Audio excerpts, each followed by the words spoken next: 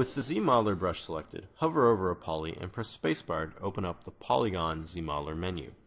At the top here, select the bevel action. Underneath this action, you'll see you have a wide range of targets in which you can apply this bevel to, and then also a series of modifiers down below that will determine how many rows of geometry are generated with the bevel. To start off, let's select the target of all polygons. Now, coming across any polygons on my mesh, you'll notice that the dialog will tell you that it's set to bevel all polygons. So clicking and dragging on any poly will produce a beveled area across all the edges of your model. If I come back into my modifier menu here, I can determine how many of these rows I actually want this bevel to have. So if I come over here and select 8, then go back to my model and undo, and reapply the bevel all polygon process, you'll notice that I have 8 rows of geometry that have been generated on all the beveled edges of the object. If I press spacebar again and go back into the Z-Modeler poly menu, let's go down to the bottom here, and I'm going to change my modifier to determine how sharp I want that actual edge to be. These sharpness values are going to determine how these rows of geometry that are generated inside the bevel are going to be positioned on the actual edge.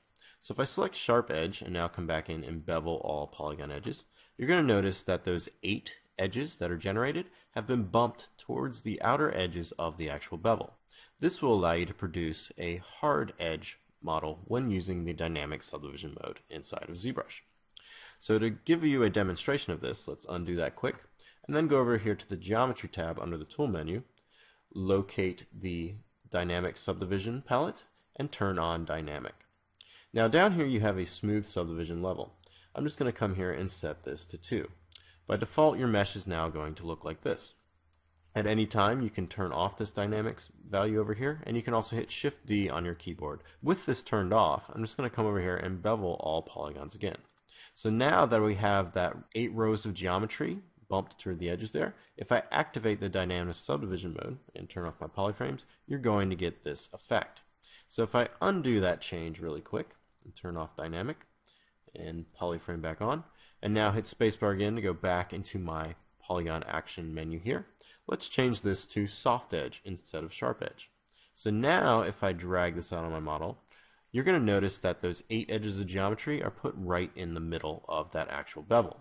So now if I come back over and activate the dynamic subdivision and turn off polyframe again, you're going to get this nice smooth bevel on your model.